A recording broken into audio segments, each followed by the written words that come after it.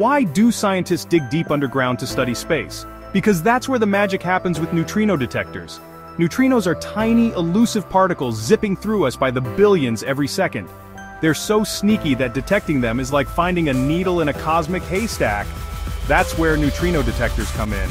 Built deep underground to escape cosmic noise, these massive structures capture the faintest interactions of neutrinos with matter. Picture giant tanks of water or heavy water surrounded by super-sensitive phototubes. When a neutrino hits an atom, it creates a tiny flash of light called Cherenkov radiation. These flashes reveal the neutrino's presence.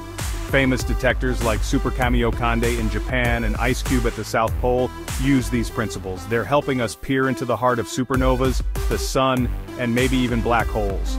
So, next time you gaze at the stars, remember, neutrino detectors are our secret weapon to understanding the invisible universe. Thanks for watching.